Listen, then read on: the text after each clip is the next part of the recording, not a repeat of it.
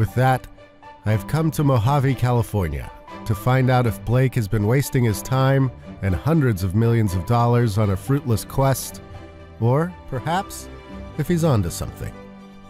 If supersonic flight really can be had by all, or at least by the reasonably well-to-do. I have come to see a plane zip through Mojave's famed supersonic corridor and break the sound barrier, and to think of a faster future.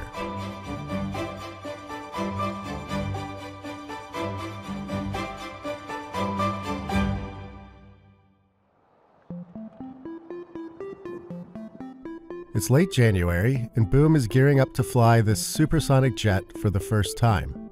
It's called the XB-1. Boom has done several test flights with the aircraft already, but it's never pushed it past the sound barrier before. And so, there's excitement in the air. Tomorrow's a big day. It's the first civil supersonic flight in about 22 years. And the first time a supersonic jet built by something other than a nation state has broken the sound barrier. Blake is in many ways an unlikely person to be overseeing this effort. He's an internet dude who used to work at Amazon and Groupon, for God's sake. But to avoid the costly mistakes of the supersonic old guard, Blake has his eye on a different path for Boom.